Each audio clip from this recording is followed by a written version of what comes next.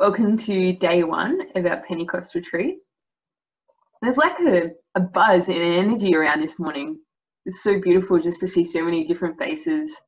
And I was just thinking about how my sister-in-law gave birth to a beautiful little girl last month. And in that lead up to the birth, there was this energy, this buzz that she had to go walking and dancing and all kinds of different things. And I really feel like it's a similar kind of energy that we have happening here this morning, that something is being brought to birth. And so that's kind of like my prayer for this retreat, that whatever it is in us that needs to be brought to birth, that we'd be open to the Spirit doing that. And that's the thing, is that we don't have to do the work. We just have to be receptive, responsive to the Spirit who's already moving. So saying, we didn't originally intend to do this as an online retreat. We've been working towards something like this for a number of years in the sisters, that we've all experienced the Holy Spirit in our lives, but we want to deepen in that and we want to take people deeper in that. So we were really hoping that this year we'd be able to take a group of people away to a retreat center or something, and as a community journey deeper into our relationship with the Spirit. But as we have it, we now have an online retreat. And so it's beautiful. It's a beautiful grace that instead of, like 20 people, which was our plan, that God's bringing, so many people from all around Australia, all around the world even. And so it's something really beautiful that even we have to be surrendered to the Spirit, and our plans aren't necessarily God's plans. But we really want to maintain that sense of community over this time. So that's, I guess, why it's such a small group heavy retreat, because in those small groups, when you're building those relationships, when you're making it to those meetings, that's where the Spirit's going to move. It's not necessarily through words that we're going to speak, but it's through listening to the Spirit in those times of small groups, that journeying together, that praying together in community, that we really want to have that kind of upper room experience. And then when we get to Pentecost, to go out from that place of community journeying together. So when I was praying about this talk, I kind of had some different things together. But yesterday, I really felt like God had a word that He wanted to speak to us through this retreat, and particularly for this morning. And that word is immersion. That as Christians, our fundamental kind of point of our identity is in baptism. And baptism is just comes from the transliteration of the Greek baptizo, which just means immersion. It's like one body fully immersed in a body of water. So it's not like you're sprinkling or you're dipping in and out kind of thing.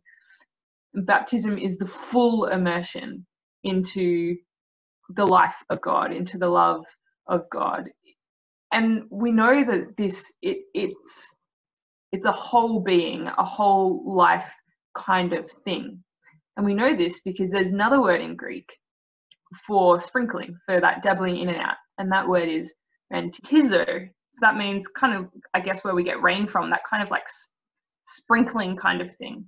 And I was just thinking about how easy it can be, like when the priest is going around and he does the sprinkling with water, how you get like one little drop and you're like, yeah, I got it. I got the whole thing. Baptism is when you actually get the whole thing. You actually get the whole thing. You're fully immersed in it. It's a whole life thing. So at the end of this retreat, we really want you to be totally immersed in the life that God wants for you, not just dabbling in it, not just moving in and out when you're wearing the right equipment, or not just sprinkled a little bit, not just part of your life. We want a whole life immersion, because that's what God wants for us. That's what we're saying yes to when we say yes to our baptism. We're saying yes to immersion. We're saying yes to a whole life, all of you. So I wanted to start with, there's going to be a couple points through my talk this morning where I'm going to give you a phrase or something, and I just want you to reflect on it. So maybe you'll write down whatever thoughts come to you. Maybe you just sit there with your candle or whatever it is that you've got with you and just soak in. So every reflection will just be another soaking in, going deeper and deeper into what is this thing that we're called to. So the first thing is just the phrase of Jesus, thy kingdom come. So when you hear that phrase, like kingdom come, what's going off inside you? What does that look like to you? What do you imagine it to be? Thy kingdom come. So I'll just give you a minute to just sit with that.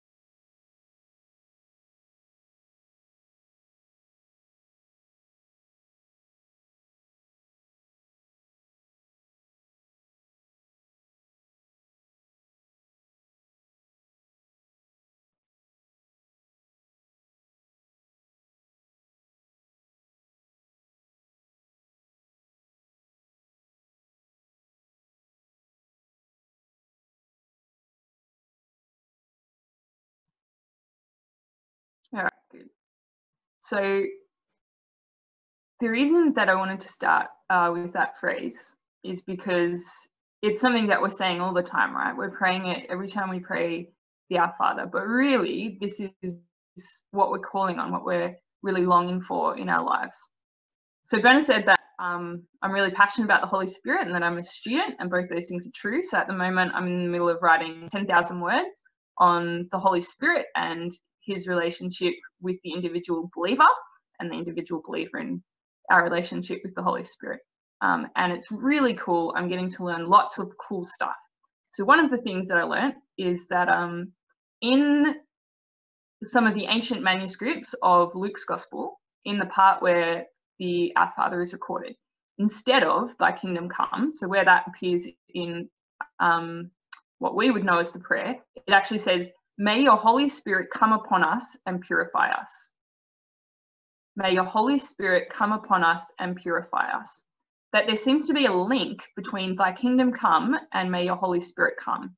That in fact, we could say that for the kingdom of God to come is for us to be filled with the Spirit, for us to be purified with the Spirit. I'm going to talk about why that is actually the kingdom of God coming when the Spirit is with us. It's why Jesus could say, as he's walking around, the kingdom of God is in your midst, because he is carrying the Spirit with him. He's been anointed by the Spirit. He's carrying the Spirit with him. That's why he could say the kingdom of God is in your midst, because the Holy Spirit was already moving in the presence of Jesus. It's why Saint Seraphim of Sarov could say the true aim of our Christian life consists of the acquisition of the Holy Spirit. The true aim of our Christian life consists of the acquisition of the Holy Spirit. That's where we're heading. So why is that where we're heading? So this morning's session I've kind of broken into 3 segments, just so you know where we're going. So the first part is Pneumatology 101. So a little bit of the theology of the Holy Spirit, so that we can understand why it's so important that we not only know about the Holy Spirit, but receive the Holy Spirit. Part 2, what it means to be a Christian. And part 3, how good are the first fruits. All right, so Pneumatology 101. So we have the Trinity. We have the Father, who is the source of life. We have the Son, the only begotten. And then we have the Holy Spirit. One of the things we can say about the Holy Spirit is the Holy Spirit is proceeding. The Holy Spirit is the procession of God, proceeding from the Father and the Son. We have that in our creed. So one of the things that's really fascinating about the Holy Spirit, I don't know if you've noticed, but anytime there's a prayer to or a song about the Holy Spirit is always like, come Holy Spirit, or fall afresh on us, or all these kinds of things. The reason that we can talk about the Holy Spirit, it's not so much a request as if he wasn't already coming. It's actually an affirmation of who he is, because the Holy Spirit is the movement of God. The Holy Spirit is the procession of God out of himself to creation. We see it in the incarnation, that there would be no incarnation if the Holy Spirit didn't proceed out of God to touch Mary, creation, and to, with her, bring the word. So the Holy Spirit is the come of God, is the falling of God. It's actually an affirmation of who he is. So when God comes to us, we've got the Father, and through the Son, he sends the Spirit. So the Greek term for this is ecstasis, which is where we get ecstasy from. So the Holy Spirit, a lot of the ancients will talk about the Holy Spirit as the ecstasy of God, the one who goes out, the one who moves, proceeds.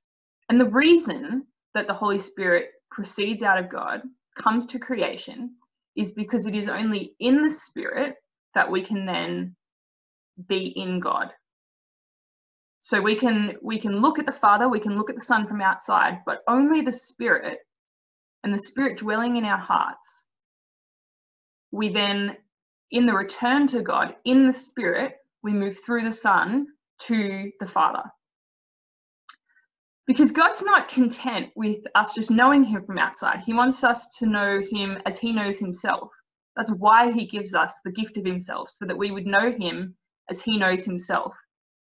And to do that, he has to give us himself. And the Holy Spirit is kind of the grounds where that can happen. And so we talk about this as the indwelling of the Holy Spirit. We know from Genesis, and we hear it all the time, that we're made in the image and likeness of God. Fundamentally, what that means is that we are made to receive God. Only other thing that can receive God in that way is God. But we're made in the image of likeness. Something in us is made capable of receiving the Holy Spirit so that he can take us up into God. It just blows my mind. The access point for the Holy Spirit into the world is always through individuals. We see it through Mary, we see it in the prophets. When God wants to move a people, he's always calling individuals, and through that individual, the Holy Spirit is touching the situation. And it's through our hearts. He's made us in the image and likeness. Through us, that's where God enters into the world. And that interaction happens in the Spirit. So in scripture, we see lots of different kind of symbols used to explain something of what the Spirit is like. So that coming of the Spirit sometimes looks like breath. Breath tells us that it's an intimate coming. It's a life-giving coming. But breath is also something that's exchanged, right? In our lungs, it's where this exchange of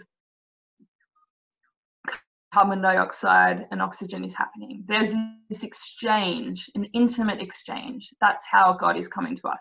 We see the Holy Spirit coming as fire, this purifying force, this source of light and illumination, that where the Spirit is, there's light. And that's, I guess, why we can say there's freedom, because you don't need to be afraid of anything when there is light.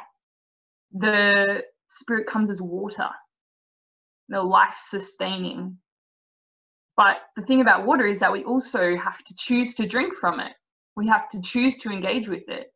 There's so many people walking through the world thirsting because they don't drink from the life-giving source. And that life-giving source is the Spirit. If we want to bear life into the world, we have to choose to drink of the Spirit. Now, the Holy Spirit comes as dove. It tells us God is living being. The Holy Spirit is a living being, not just inanimate force. The Holy Spirit is a living being. So there's a guy, St. Simon Simeon, the new theologian, and he talks about, we know Jesus says, I'm the door, I'm the gate, all these kinds of things. He says the Holy Spirit is the key. Jesus is the door, and what he opens to is the Father's house. So what I want to propose to you is that we have been given the key in baptism, but we have to put the key into the door to enter into the Father's house. I think there's countless Christians walking through the world holding the key to life and not unlocking the riches that it opens. So that's what we want to delve deeper into during this retreat, is if we actually take that key, if we actually enter through Jesus into the Father's house, what will that look like? What will it look like when in the Spirit we are living God's kingdom? So God's purpose is for us to receive his love, for us to know him from within, for us to be in the Spirit so that we can communicate with God as God communicates with God.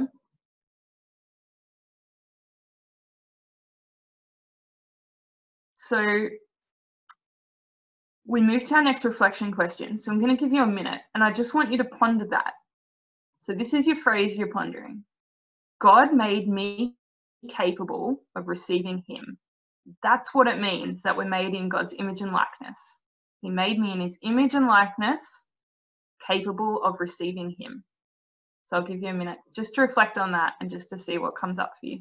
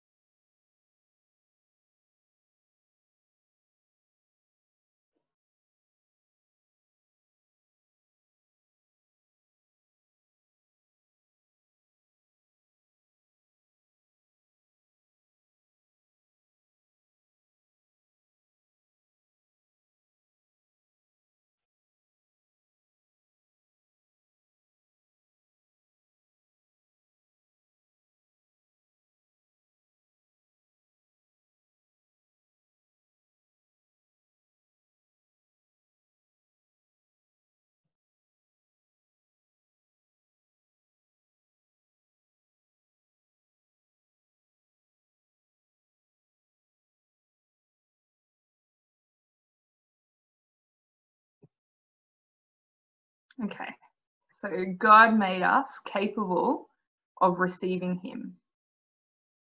It's just amazing. All right, so now what we move into is what it means to be a Christian. So anyone who has done any kind of study, particularly a theology study, would know that Christ, the word Christ, it means anointed. So if we want to look at what it is to be Christian, we need to look at what it is for Christ to be Christ. So Jesus is the Christ because he is anointed. He is anointed with the Holy Spirit. So for Jesus, this unfolded historically. It happened in different stages over time. So at his incarnation, he was anointed with the Spirit. At his baptism, he was anointed with the Spirit in a new way. Through his ministry, he had continual anointings of the Spirit, the transfiguration, for example. We see in his death and resurrection, there's a relationship with the Holy Spirit that unfolds over time. And so for us, this anointing will also happen over time, that we have baptism, but that's not like the conclusive anointing. And the reason why is because the Holy Spirit is a person. So the Holy Spirit is inexhaustible. So we can always, always, always, always go deeper into our immersion in the Holy Spirit. It's like, I don't know, being in the ocean. You can be immersed in the ocean, but you can always go deeper into the ocean. It's the same thing. The Holy Spirit is this inexhaustible person. Even people who are married would know that you're in a relationship with your husband or your wife and you know them and you're fully committed to them, but you can still always go deeper and deeper into who they are. So that's kind of what it's like with the Holy Spirit. We see it in the life of Jesus, and that's what it's meant to be in our lives as well. So we can believe that Jesus is a good man. We can even be Catholic, but to be truly Christian is for us to partake in the anointing of Jesus. That's what it is to be Christian, to partake in the Christness of Jesus, to partake in the anointing of Jesus. So we enter into this firstly in baptism. And I was talking about that indwelling of the Holy Spirit in our little theology of the Holy Spirit. That our initial entry into that is in baptism. That in baptism, we receive a couple of things. We receive a cleansing from sin. So that would be the first effect. That it's important because the Holy Spirit, who is holy, of course his presence is going to bring purification. So we become holy through the Holy Spirit, who is holy. And this means that we have a new freedom. We are no longer slaves to sin. You see it all through Paul's writings. There's a freedom that comes with being purified. So the next thing that happens is that we receive new life. And this new life has a couple of different dimensions. The first is that we become children of God. We, as Jesus is the Son, we enter into his sonship and enter into that filial relationship that he has with the Father. So we receive a new life by adoption. We also receive, as we start to become integrated into the life of Jesus, Jesus becomes the head and we become the body. So we become integrated into the body of Christ, which means that everything that the head is, we are called to be in a way that's following. So that's what it is to be Christian, to look at the head and to integrate into that body of who he is. So I wanted to talk through a couple of things about what we know about who Jesus is as the head. We can just look at his life, that I was talking about his ministry. He speaks with such authority. He speaks truth. He has authority over evil. He is always moving in signs and wonders and the coming of God's kingdom. For us to be Christian is to participate in this anointing of Jesus. The first thing is that means for us to receive that belovedness that is core to the anointing, to be set apart, to have the hand of God upon you with love. That is the Spirit is love. I don't know if you've ever experienced someone who just knows so deeply that they're loved, that they have almost like an annoying confidence. That's kind of what we're talking about. We're talking about being so sure of the Father's love for us, so sure of his delight for us, that we really do have freedom. And then we talk about Jesus' ministry. So we're called to be anointed in the ministry of Jesus. And I think the easiest way for me to understand this is to look at his threefold ministry. So that of priest, prophet, and king. So the easiest way for me to understand these is to look at Lord of the Rings and Tolkien's three characters, Frodo, Gandalf, and Aragorn. So let's start with Frodo. So he's our priestly character.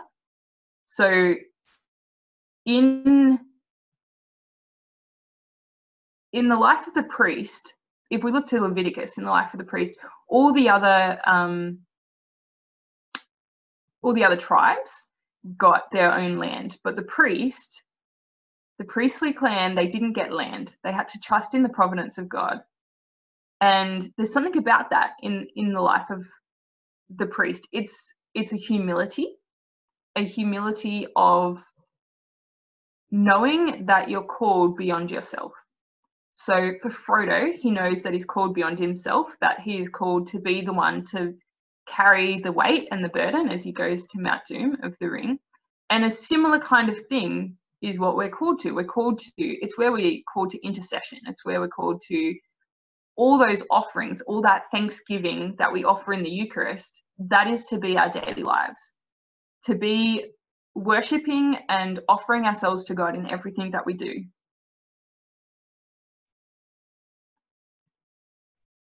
So, like in my own life, I experience that every time I feel that like call to look at the world and see something that's happening and know that I'm actually not called to that, to know that I'm called to live with an integrity within myself, that actually doesn't matter if other people are following or not, that knowing that I've been set apart to walk in integrity, to walk in love, to walk in justice in ways that other people might not necessarily follow.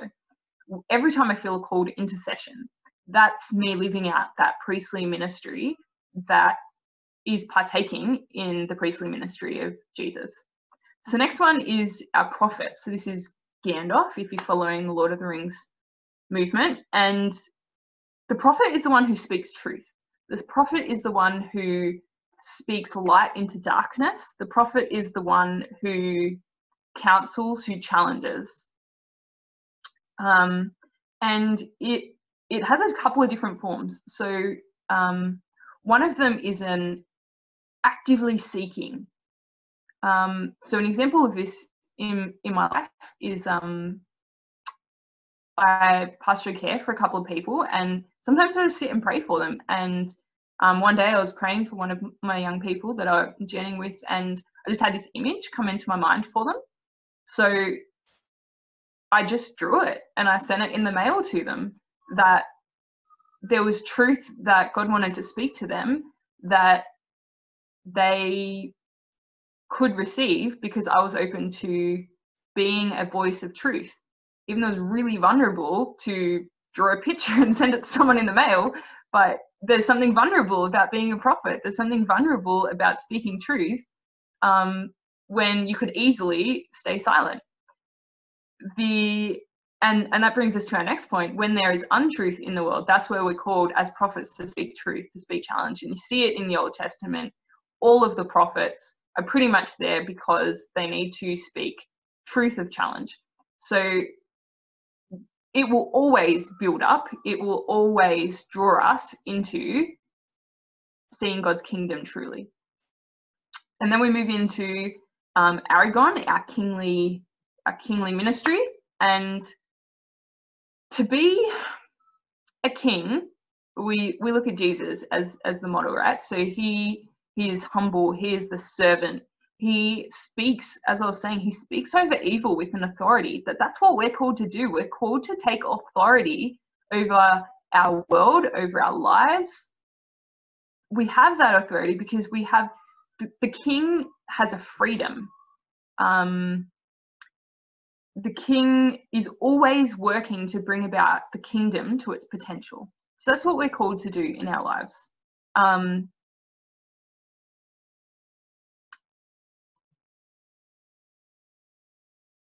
I wanted to share a story about a time that I really experienced this in my life. So a couple years ago, we had a team of missionaries traveling around Australia for the Year of Youth, and I got to join for the South Australia part of the mission. And we're obviously missionaries, so we don't have lots of money or things like that. And so the team came down and they were telling me how they'd been getting, plenty of fruit and vegetables and bread in all their different locations, but nowhere that they'd been had they found a meat provider. And I was talking about this with the Lord in prayer, and he just gave me like a certainty that because we were part of his kingdom and we were building his kingdom, that he was going to give us meat, that was part of what he was offering to us. And so so then I took up my little priestly ministry and I went around the streets where we were living, and I was just praying and praying, and I kept walking past this butcher, and God was just like, this is the butcher. So every day I just walk past this butcher and I just thank God for the meat that they were going to give us. And so eventually I got to the point of going in and talking to the butcher, and he's like, oh, this is kind of like the secondary store. You need to speak to our manager who's at the other store on the other side of town. So we went on the other side of town and we're talking to this guy, the manager, and kind of explained, it's really humbling to have to beg for food, but I kind of explained that that's what we were doing. And he just said straight out, it's like, that's a terrible idea. That is so bad for business. Why would I do that? And so I kind of went away like, oh, okay, like I thought that that's what God was saying, but obviously not.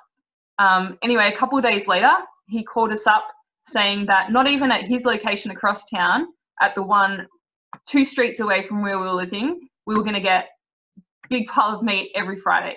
And like that's the freedom that we're called to. That's not meant to be an extraordinary kind of thing. That's meant to be just life in the spirit, is knowing that we have authority to communicate with God on a daily basis, that God is the king of all things, and that actually he can move any part of his kingdom for his own good. So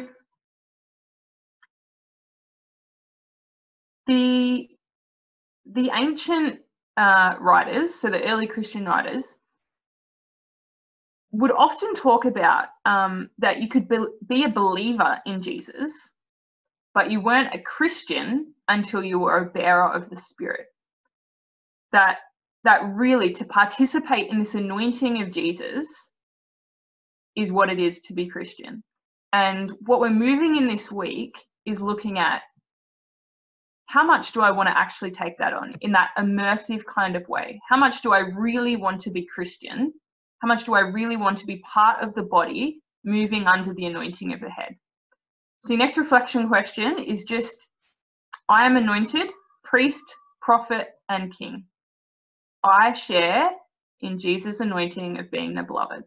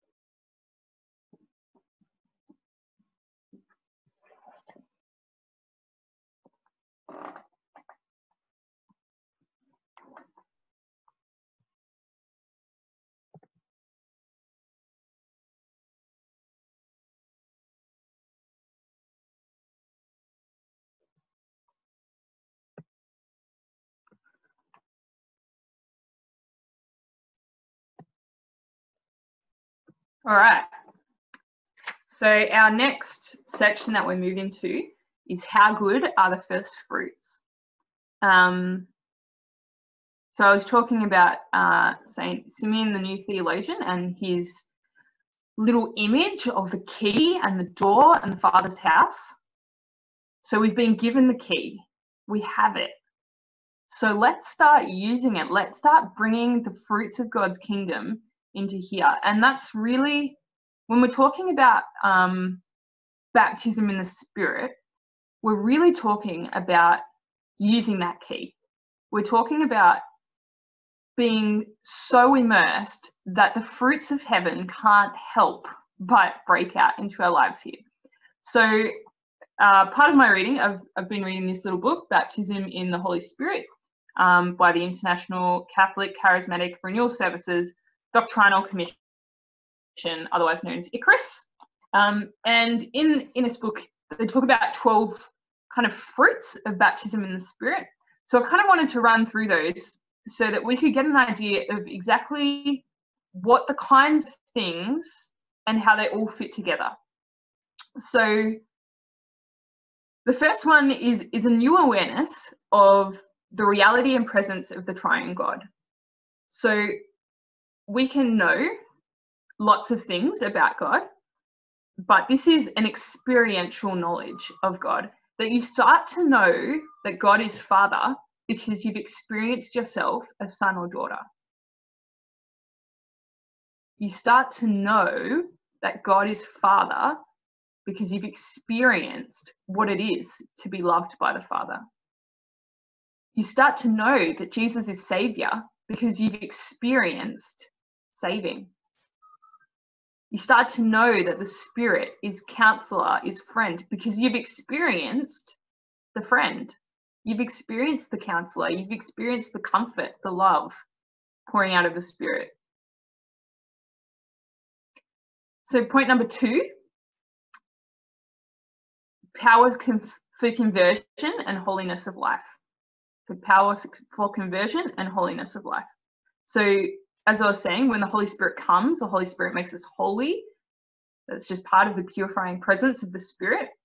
But this holiness leads us to conversion, because obviously there's stuff in us that doesn't want that fullness. And so slowly, we're made into that temple of the Holy Spirit. Slowly, the gifts and fruits of the Spirit are poured into our lives to bring us into a state of conversion.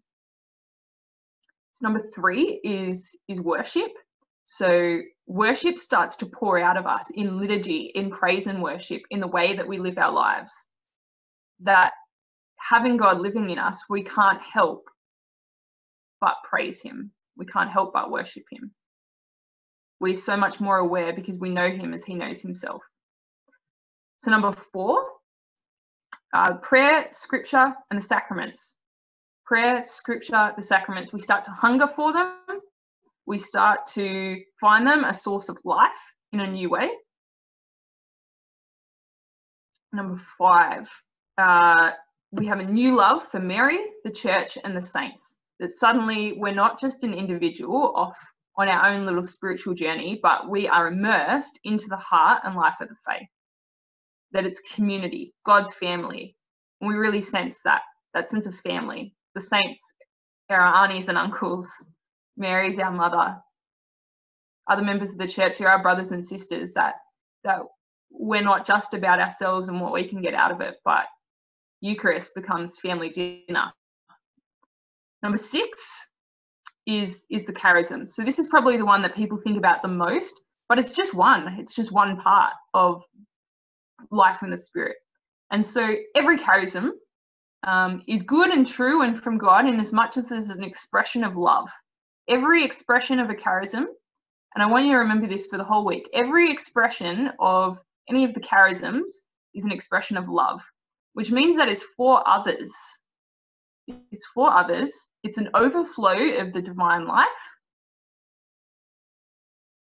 And that the Holy Spirit is the one who searches. So the Holy Spirit kind of when he comes into us, he searches the depths of us, and he searches the depths of God, and he kind of finds meeting points where they meet, and he distributes his gifts as he chooses. That is not about anything that we do other than just nurturing and nourishing what he has already given to us. So number 7 is healing and deliverance. You will see this in any community trying to live a life in the Spirit. There will be healings, there will be deliverance from evil. And this is part of our kingly anointing, that we have authority over evil. We see it in the ministry of Jesus, that healing was so important to his ministry because it was a sign that the kingdom was imminent. The kingdom was in the midst. And I know that we've already had words for healings that God wants to do during this week, and we'll start to hear them over the coming days. There will be healings this week because that is life in the Spirit. So point number 8, there will be a renewal of vocations, particularly an empowerment of the laity. So that sense of knowing your identity in God starts to flow into a wholeness of life, that you have a sense of knowing who you are in the totality of your life, and that you're empowered to respond to that identity in God. So a sense of renewal of vocations, so all vocations, particularly a movement of the laity. Number 9, evangelization. So that fire that is put inside us, that is the Holy Spirit, it is the movement of God. The Holy Spirit is the movement of God. It moves us out. It cannot help but take us out, that we are partaking in the mission of Jesus with the same Spirit that Jesus was anointed with. So number 10 is a commitment to social justice, that movement to the poor, that movement to the margins. That's the Holy Spirit in us. In a similar way, that movement of community comes out in number 11, which is that there's an ecumenical impetus. So suddenly that sense of family isn't just, I'm not just Catholic, I'm actually united to all human people, but particularly other Christians, that suddenly you want to worship, you want to spend time with other Christians, you want to build that sense of unity and communion, because it is the one Spirit, and that one Spirit moves us towards each other in communion. And number 12 is that there will be new communities, and in Disciples of Jesus we definitely know that this is one of those fruits, that there'll be new places, new centers of commitment. And that's really what the Spirit wants to do. The Spirit wants to help us to grow in commitment in ways that we humanly wouldn't want to, but He empowers us supernaturally to commit to lives of faith, live together. So your last reflection question is, God wants me to receive the first fruits of my inheritance from the Father's house now. God wants me to receive the first fruits of my inheritance from the Father's house now. Now I'll just give you 1 minute.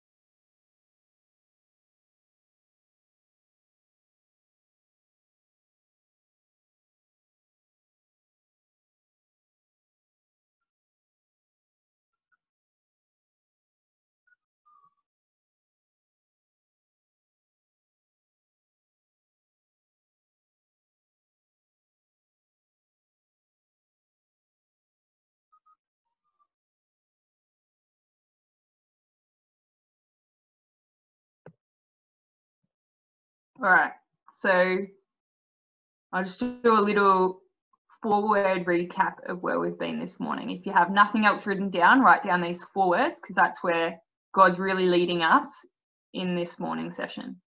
So the first word's immersion, that He doesn't want us to just, have rain sprinkled on us. He wants us to be fully immersed in the life that He has for us. And not just to be immersed, but to keep going deeper in that immersion. The Holy Spirit indwells in us, that is the grounds of our relationship with God. That is how we know God, and that is how we access the Father's house. That we are called as Christians to share in the anointing of Jesus. So anointed, that's the third word. And the fourth word is inheritance. We are called to have our inheritance and have the first fruits of it now. That God has so many good gifts for us, and He wants to pour it out through us into the world. So immersion, indwelling, anointed, inheritance. All right. So that concludes kind of like our first morning bit. So I'll hand back over to Berna. My prayer is that this week, this retreat, is really a time when something new will come to birth in your lives through the Spirit. Amen.